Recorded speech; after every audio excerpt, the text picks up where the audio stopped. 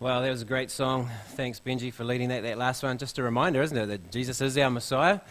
He is our blessed Redeemer, the one who rescued us from our sins, which, if it wasn't for him, we wouldn't be here this morning. We'd still be lost in our sins. So, well, take your Bibles and turn with me again to the book of Titus.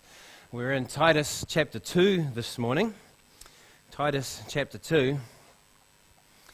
One of the most important themes that we find in Scripture, and maybe even one of the most neglected themes in Scripture, is that of discipleship. Discipleship in the church is simply training the next generation to be godly, to help them to please God.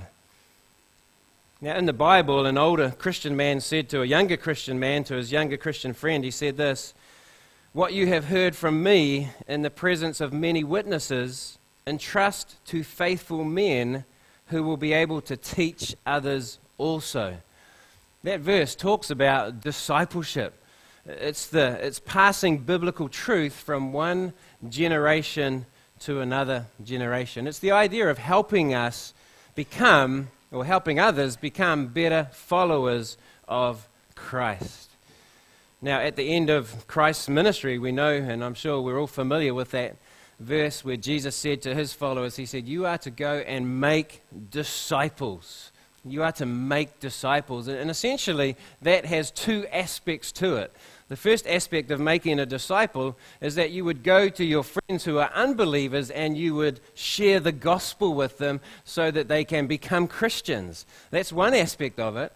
And then when they do become Christians, you want to share with them to help them grow in their faith so that they can become more and more like Christ. And so making a disciple has those two aspects to it. There's the aspect of salvation, and then there's the aspect of sanctification, helping them to grow in their faith. We need to disciple others. We need to do it. And we need to mentor others as well. This is a biblical mandate for everybody who is a Christian. And we've talked about this numerous times from this pulpit, but I think it's always good to be reminded of these things. And so let me say it this way. For those of you who are more mature saints, you have the responsibility to get alongside those who are less mature and help them to grow in the Lord. And the most appropriate way that we can do that, or probably even the most biblical way that we can do that, is that the older men should get alongside the younger men, and the older woman should get alongside the younger woman and help them as they grow in their faith. And as we open to Titus chapter 2 this morning, we're going to see that this chapter is a discipleship chapter. It certainly affirms the importance of discipleship, and it shows the importance of training the next generation of believers. Now, this morning, the message is directed specifically to the men, as you can see by the title there. We're going to be talking about healthy men in the church. Now, you ladies, you do need to stay tuned in, and perhaps your main role this morning is just listening and hearing what these principles are, and perhaps even filling out your prayer journal so that you can pray for us men that we would be all that God calls us to be. So don't tune out this morning, but make sure you're here next Sunday, you ladies, because you know what's coming, right? It's going to be a healthy woman in the church, and you certainly won't want to miss that at all. Although you actually might, because it might be a challenging message. But anyway, don't miss it. Come along. But just as we've been looking through the book of Titus, you know we've been on this journey, just understanding more about the church, understanding more about the characteristics of a healthy church. And we've looked at a healthy church being one that would be led by spiritual leaders. And remember, Titus gave us a whole list of qualifications in chapter 1 that we need to use to identify who the leaders or the elders of the church should be. And so we've looked at that already, and we've seen that a key aspect of a healthy church is that they need to be committed to sound doctrine, and they need to be a church that affirms and embraces biblical truth. And we saw last Sunday that a healthy church is also one that can identify error and eliminate it from the church. And so chapter 1 has taught us a lot already, and it certainly had a lot to say directly to the leaders of the church. But as Paul writes this letter to his friend Titus, he's not just going to address the leaders of the church. He has something to say to every one of us, and that's what we're going to find in chapter 2 and chapter 3 as well. And In fact, in chapter 1, verse 5, Paul said to Titus, he said, I want you to set in order what remains and appoint elders. And we've already talked about what it means to appoint elders. Now we want to talk about those things that need to be set in order.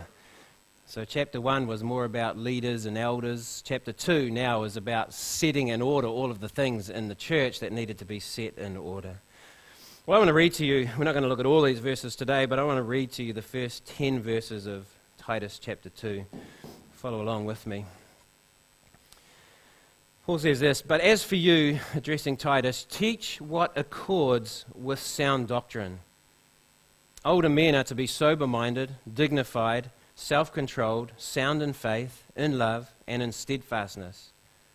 Older women likewise are to be reverent in behavior, not slanderers or slaves to much wine. They are to teach what is good, and so train the young women to love their husbands and children, to be self-controlled, pure, working at home, kind, and submissive to their own husbands, that the word of God may not be reviled. Likewise, urge the younger men to be self-controlled. Show yourself in all respects to be a model of good works, and in your teaching show integrity, dignity, and sound speech that cannot be condemned, so that an opponent may be put to shame, having nothing evil to say about us. Bondservants are to be submissive to their own masters in everything. They are to be well-pleasing, not argumentative, not pilfering, but showing all good faith, so that in everything they may adorn the doctrine of God, our Savior. Well, this is not an ideal chapter break, I guess you could say, at the beginning of chapter 2 here, because there is a very distinct, continuous flow of thought from what we've already looked at in chapter 1 and here into chapter 2. And even notice the very beginning of this chapter starts off this, but as for you. And so as Paul addresses Titus here in this letter, he's contrasting Titus with what he has just said in the previous section. He's contrasting Titus with the Jewish false teachers that are mentioned in chapter 1, verses 10 to 16 that we looked at last week. Remember, those false teachers were guys who had come into the church and they were teaching Jewish myths and they were teaching traditions of men, and they were probably overemphasizing some of the cultural ceremonies that were associated with their background, and they were teaching and upsetting families, and we saw that, and they were teaching stuff that was totally inappropriate. But Paul says to Titus, in contrast to those false teachers, you don't be like them. You Titus, teach the truth. Teach what accords, he says, with sound doctrine. Teach what is healthy. And we've talked about this already. What is healthy doctrine? And we know that healthy doctrine can't have bits missing. Otherwise, it's not healthy, it's maimed. And healthy doctrine can't have bits that are distorted. Otherwise, it's not healthy, it would be diseased. And so Titus is to teach sound doctrine, healthy doctrine. Teach truth that is going to strengthen the church. That's what he's telling him. Avoid all of that other wishy-washy stuff. Avoid those gimmicks. Avoid the traditions of men. Teach the truth. Teach sound doctrine. Teach biblical theology. And notice what Paul says here in verse 1. He says, teach what accords with sound doctrine. You could say it this way. Teach what fits with sound doctrine, or teach things that are appropriate, I think the NIV says, for sound doctrine. Teach the things that are proper, that are in line with sound doctrine. And you might ask the question, well, what is it that fits with sound doctrine? What is he talking about here? Well, chapter 2 is going to explain to us what it is. Simply put, chapter 2 is all about ethical living. It is about good behavior that is so closely connected to sound doctrine. So ethics and good behavior and right living go hand in hand with sound doctrine. I've said to you many times, theology is practical, and here is another great example of it. Doctrine is relevant for all of us, because good doctrine leads to good deeds, as the bottom of that thing on the PowerPoint there says. Good doctrine good deeds. Doctrine and duty go hand in hand with each other. And to be honest, your behavior will always reflect what you believe. No matter what you believe, it will always be reflected in the way that you live. And so for Christians, we are to follow sound doctrine, which will lead to sound living. Perhaps we could put it this way: the right outcome to right doctrine is righteous living. That's the idea of what we're going to see here in chapter 2. And what is it that fits with sound doctrine then that Titus is to teach? Well, everything that he is about to say here in chapter 2, right to the end of the letter, is what we're going to see fits with sound doctrine. It's applicable to all of us. It's for all ages, for all generations, for both genders. We're going to see more about the deep truths of God and God's attributes and Christ and salvation and our future hope. And we're definitely going to find a lot in this chapter and the next chapter about practical Christian living. So Titus has this mandate to teach these specific issues, especially those relating to older men, older women, younger men, and younger women. And so this morning we're just going to focus on what Titus needed to teach the men. And so the first group we want to look at this morning is the older men. We want to look at the older men. And now I'm sure some of you are wondering, what constitutes an older man? Well, Paul used this word of himself. If you read through Philemon, verse 9, Paul referred to himself as an older man, and we're pretty sure that Paul would have been in his 60s at that point. So you have to be at least 60 to be an older man.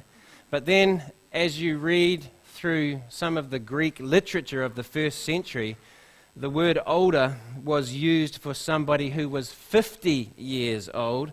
So the age is coming down. So as a rule of thumb, if you're 50, or maybe you are fast approaching 50, then you need to listen carefully to what Paul has to say here to Titus. Or maybe you could say it this way: if your hair is turning grey, or if you don't have to visit the hairdresser as often, then you need to take heed of these principles that we're going to see. And don't forget too, for those of you who are older men, 50-ish and above, these are qualities that the younger men need to see in your life. This is what we mean by discipleship. Young men look and learn from you, and you can teach them. So we're going to see here in this passage six character traits of a godly older man. The first three of these six are really just marks of maturity. What does it mean to be mature as a man? And the first one there is temperate. Temperate, you see there in verse 2. Older men are to be, my version says, sober-minded. I think most translations actually use the word temperate. The idea is to be moderate, not overindulgent. And so this word temperate can sometimes just be used in relation to wine. If a man is temperate, he doesn't drink to excess. But in this verse, I think it has a much wider meaning than that. An older man is to be known for his moderation in all of his tastes, in all of his habits. Whether he's eating or drinking or sleeping or spending or relaxing, whatever it is, he needs to live in moderation. He doesn't overdo anything. He lives his life, as it were, in the safety zone, not in the danger zone.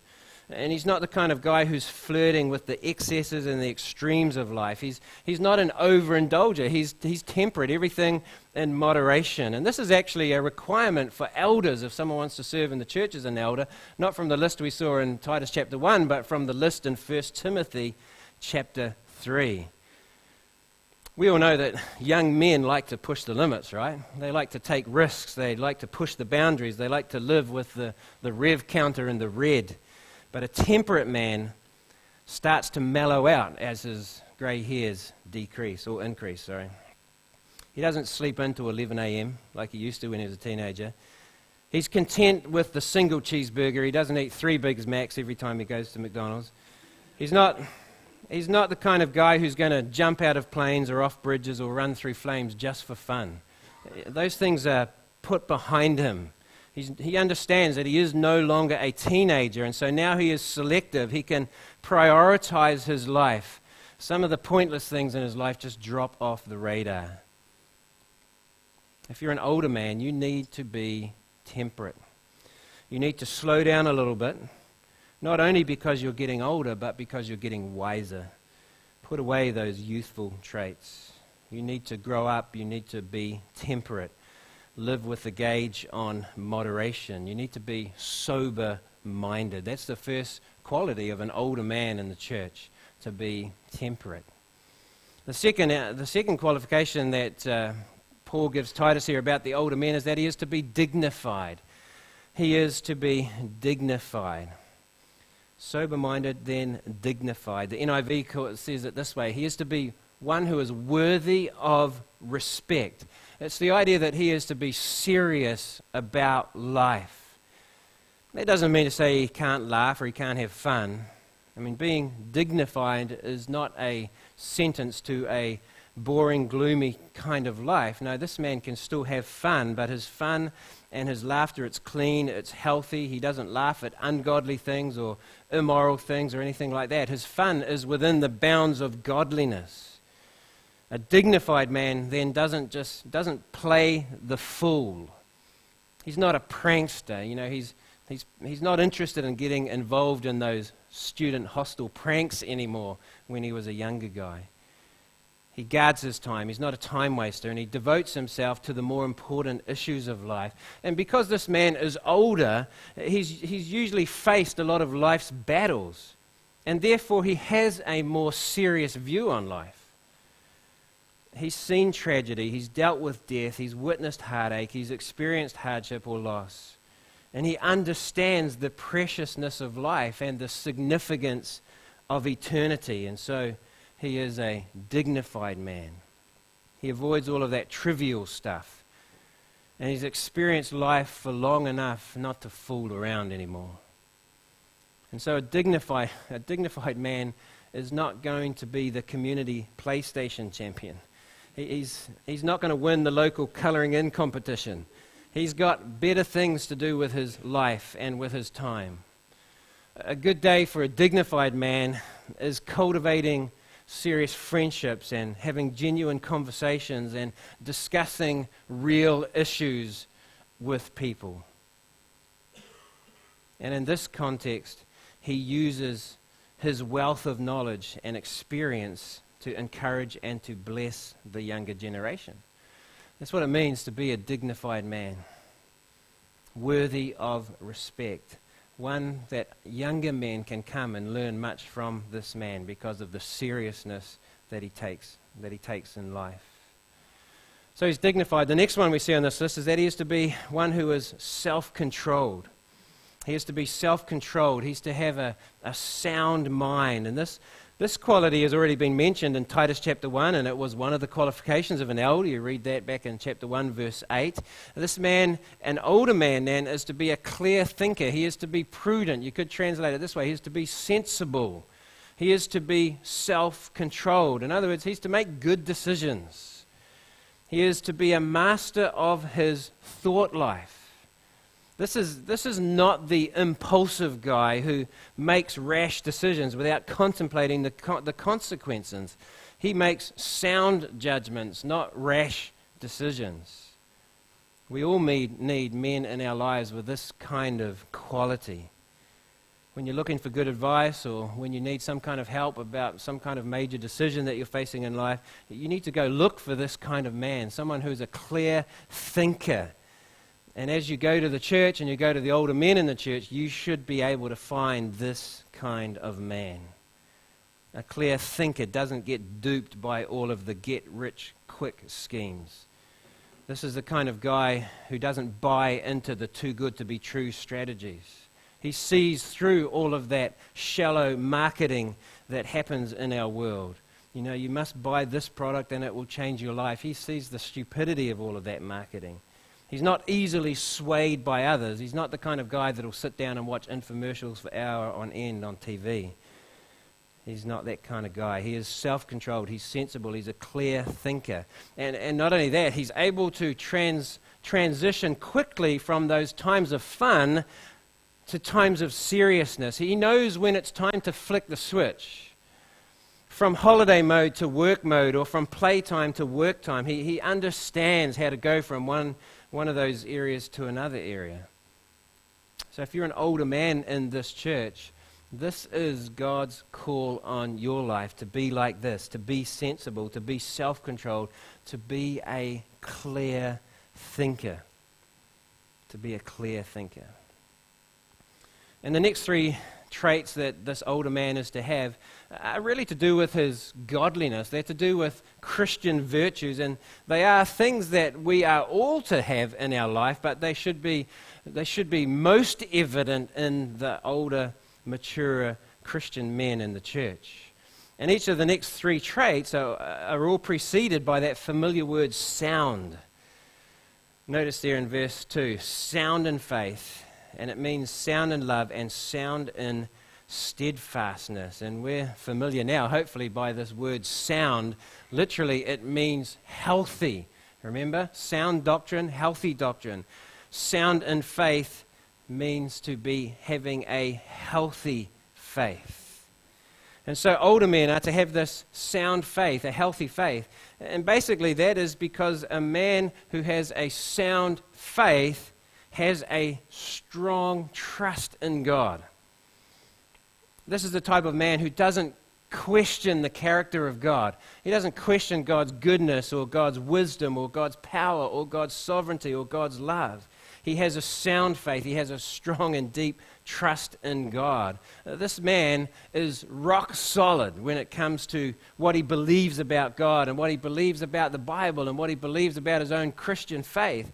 He's not the kind of guy filled with doubts and uncertainty. He understands truth, and he understands that his faith in God is real and it's genuine. If a man has been on the Christian journey for many, many years, you would expect that his faith is like this, that it is strong, and that it is not brittle, it's not wavering, but it's strong because he's seen God's hand at work in his life and in the life of many other people, and so he's solid, he's sound in his faith. And then the next aspect is that he is sound in love.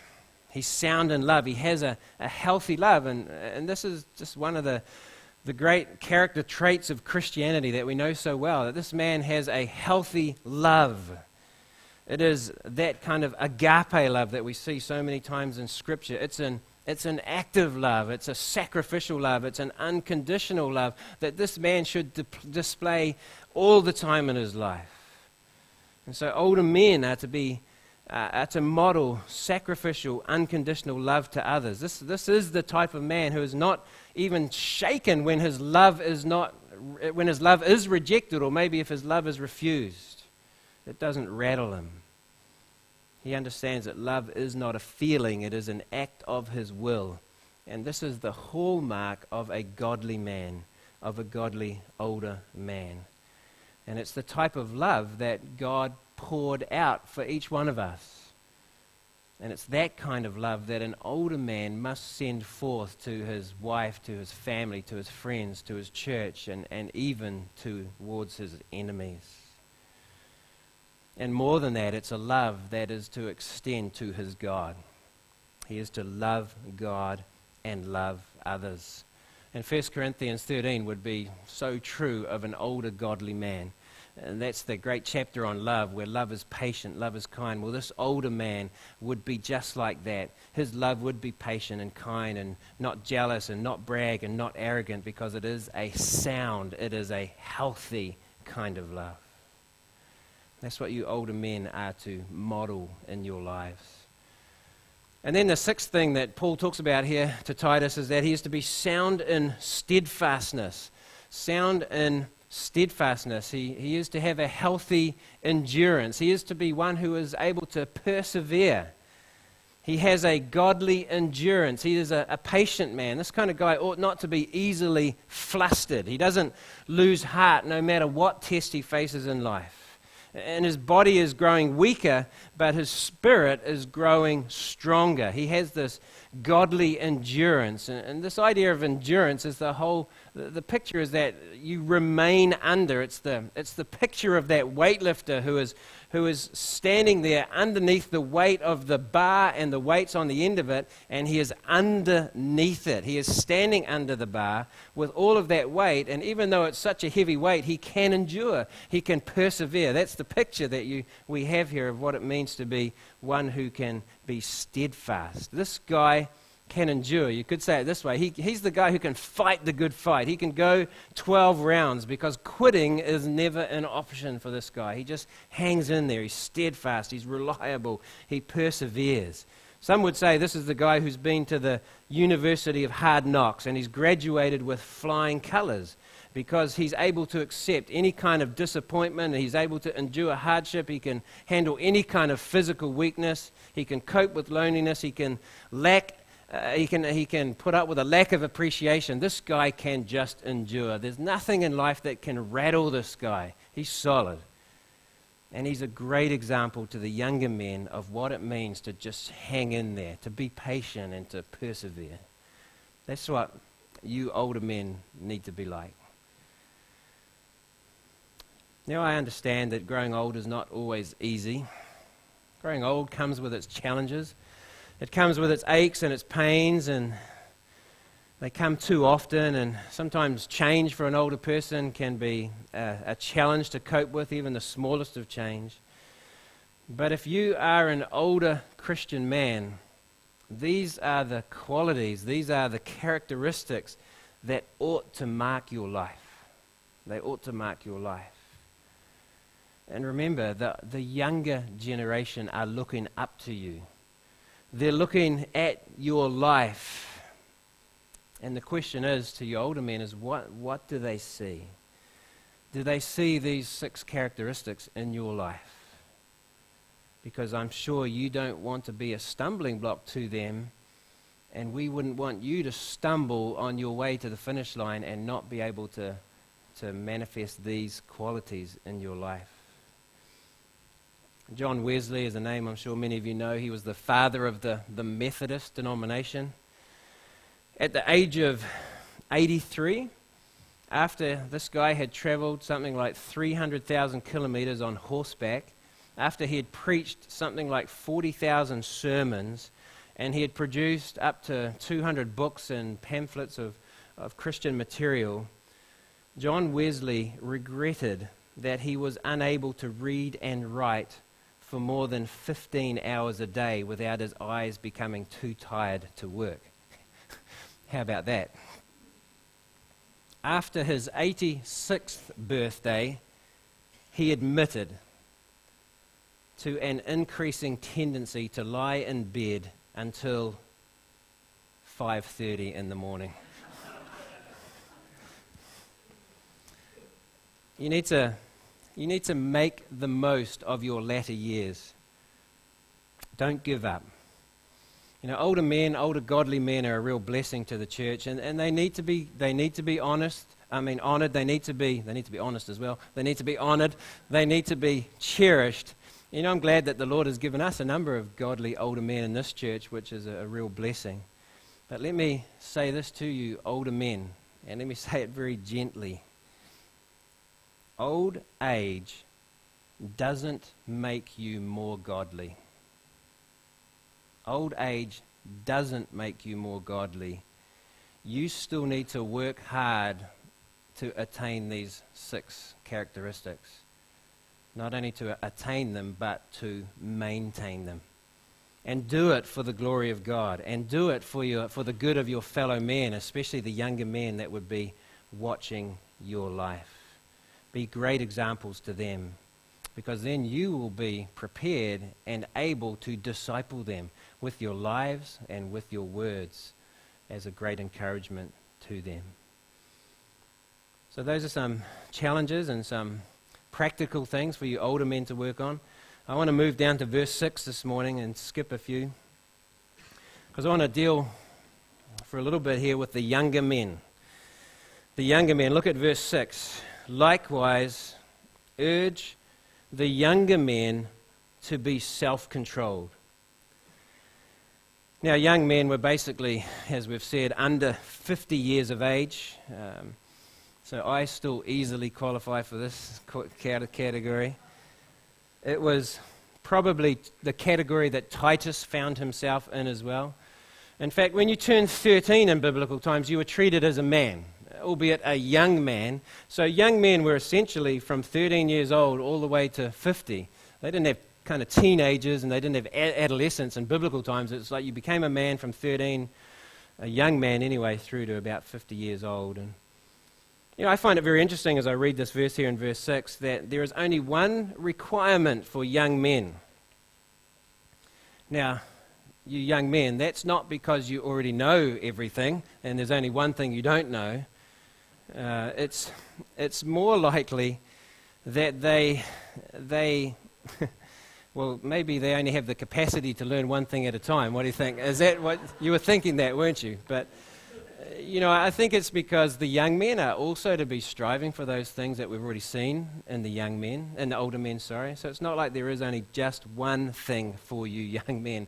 But let me say this, the one thing that you do need to pursue is a good thing. It's a very good thing. And if you live by this principle, it will be life-changing for you. So the one thing, it says there in verse 6, well, Paul says to Titus, because remember, Titus is teaching this to his church. This is what he needs to teach them. Urge the young men, and this is a command that he needs to do this, so it's really important. Admonish the young men to be self-controlled. I think the New American Standard Bible says sensible. Urge the young men to be sensible. And I think I like that translation best because it really encapsulates the meaning of this word here. And when you think about this verse, urge the young men to be sensible, the implication is that you young men are oftentimes not sensible. And so we need to talk about this. Young men need to learn how to be self-controlled. They need to learn how to use common sense. They need to learn how to be sensible. And sadly, many young men are impulsive, they are arrogant, they are lacking self-control, they are thoughtless, they are unreasonable, they are foolish. And so you young men, we need to learn to be sensible. And we know what young men are like, don't we? And many times us young men, I put myself in this category now. We don't like to read instructions, we don't like to listen carefully, we don't like to follow maps, we don't like to think too deeply about some things, right? And oftentimes young men, their body might be moving, but their brain is still in neutral. And so there's a lot of things that us young men need to be mindful of. So it says, be self-controlled, be sensible. And actually, there's a little bit of a as we translate these verses into English, there's a little phrase that probably shows up in most of your verses, verse 7, like my translation says, in all respects. I think in the NIV it says, the beginning of verse 7 says, in everything. And that little phrase, the translators aren't quite sure whether you add it on to the young men bit or whether you include it into verse 7, which is talking to Titus.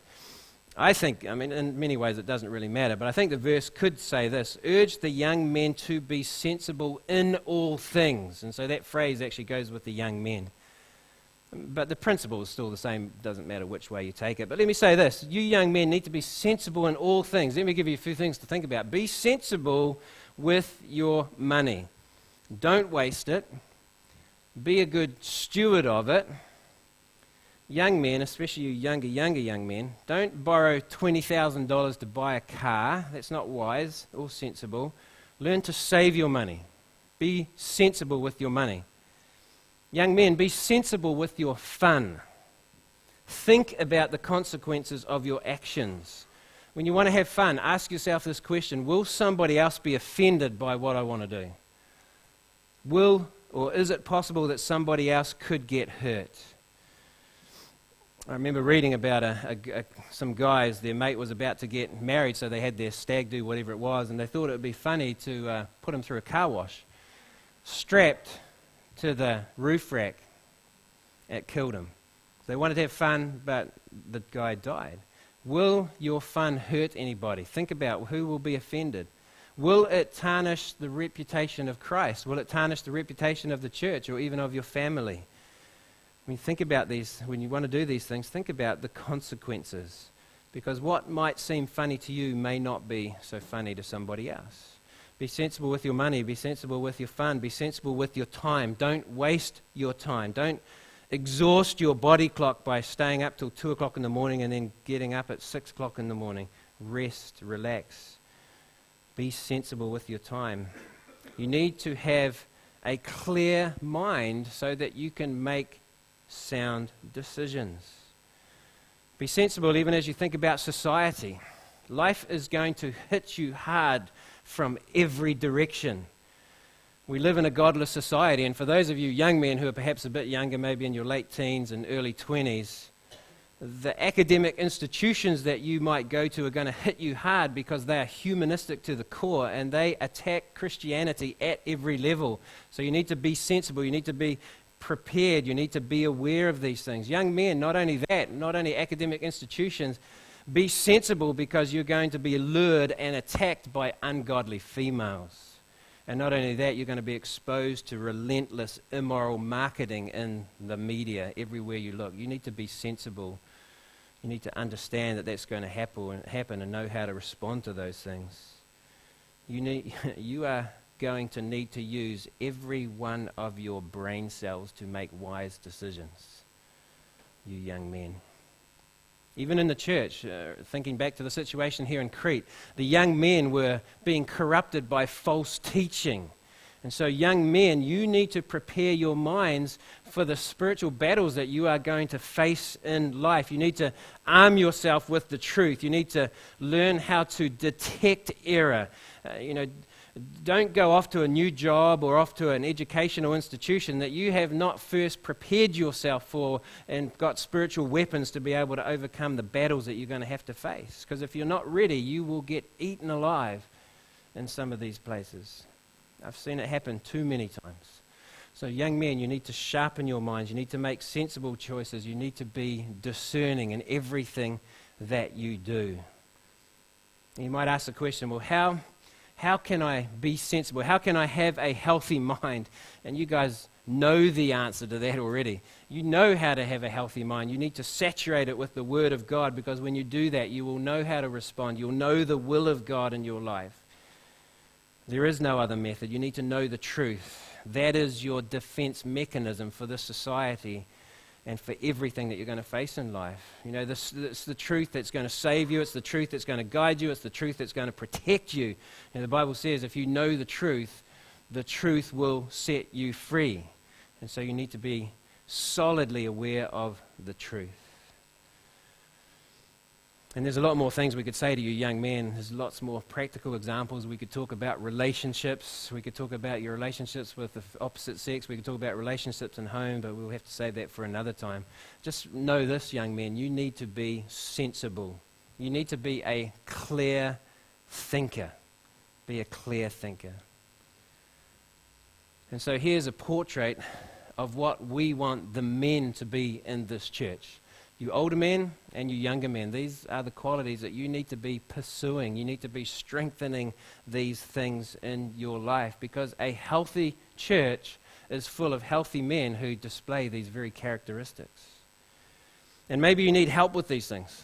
Maybe you're struggling with some of these issues. Well, I'd love to help you, or if someone else in this church can come alongside you and help you, we'd love to do that. If you younger guys are struggling with some of these things, seek out somebody who's older and more mature that you can get alongside. You older men, look out for those younger guys. Get to know them, help them, love them, encourage them, disciple them, mentor them like God would want you to. And so these are great practical principles for all of us. This is sound doctrine being fleshed out in the church and what it looks like. So I pray that God would help us to be these kind of men here at Onikawa Bible Church. And ladies, don't forget, next week we're going to give you some biblical counsel on how to be the kind of woman that God wants you to be. Let's bow our heads and pray.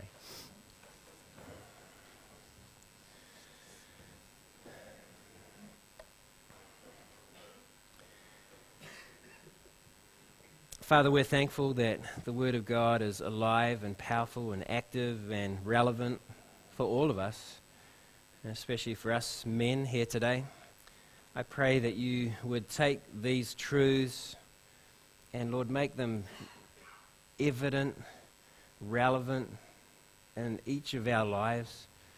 Lord, none of us are perfect, and we desperately need your help to even live the way that you want us to. So help us to trust in you, to depend on your word, to depend on your strength, to depend on the Spirit of God working in our hearts and in our lives. But Lord, help us to be faithful.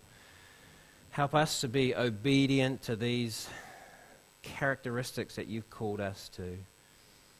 And Lord, for the ladies as well, I pray that you would give them hearts that are willing to learn and to grow. And even as we look next week at a section for them, I pray that they would come with hearts ready to be encouraged by the truth. And Father, for the rest of this day, we commit it to you. We pray for our time of fellowship now as we enjoy lunch together. Thank you for providing for all of our needs, for the food that we will enjoy. Thank you for each person who has served to prepare and to provide the food for us. Lord, bless that time and the meeting that we'll have later on today. And Lord, as we will head out into the week, this week, I pray for your guidance, for your help, for those who go off to work, for those who are at home, for those who may be traveling, whoever, Lord, we commit each one to you and ask that your hand of blessing would be upon them for your glory. We pray these things in Jesus' name. And everybody said, amen. All right, team, we're done, but you're very, very welcome to stay on. We're not done as a church this morning. We've got lunch, so come and enjoy lunch with us. And if you didn't bring lunch, that doesn't matter. You can eat mine because I don't need it.